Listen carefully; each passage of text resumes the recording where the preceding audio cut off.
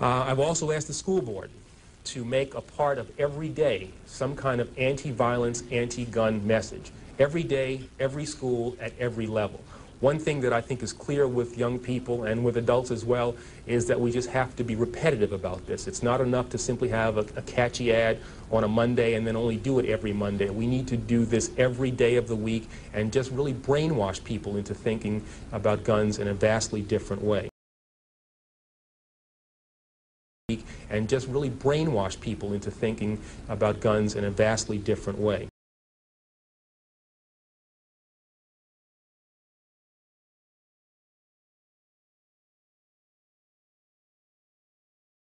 Experts and law enforcement professionals. By identifying and by targeting the groups that are responsible for violence throughout the city and eventually the entire state of Connecticut. I think it's really important. The entire state of Connecticut.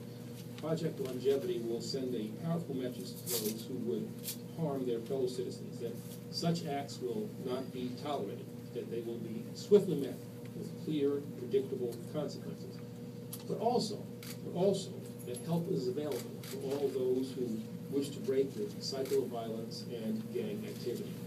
Now, although, as David mentioned, Connecticut has experienced an overall decrease in violent crime rates over the last year, shootings and homicides remain all too common in cities like Bridgeport, Hartford, and right here in New Haven.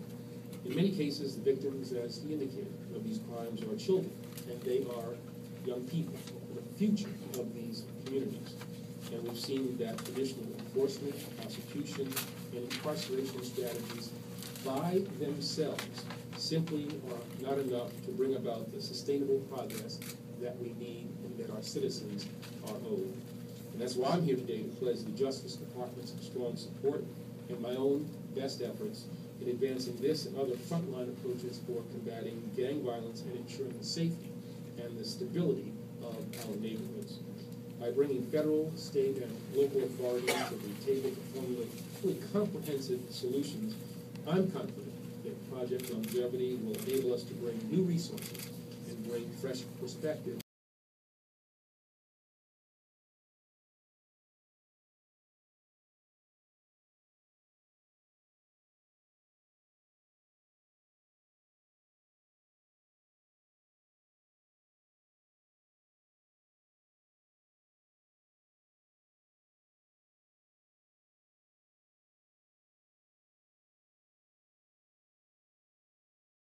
The worst grade school shooting in U.S. history, at least 27 dead, 20 children, 7 adults, including the principal. And the gunman killed himself.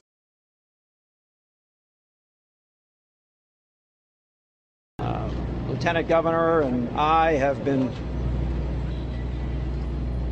spoken to in an attempt that we might be prepared for something like this playing itself out in our state.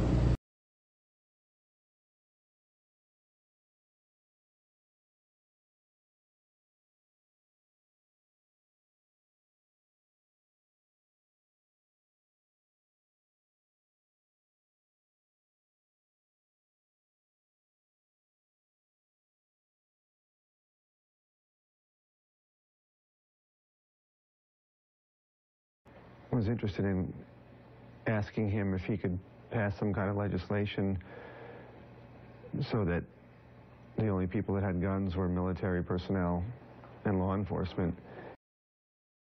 Every one of those hands is a reason why those weapons should not be out in the general public. Newtown Police Chief Michael Kehoe has a message for the White House. Ban assault weapons, restrict those magazines that have so many bullets in them.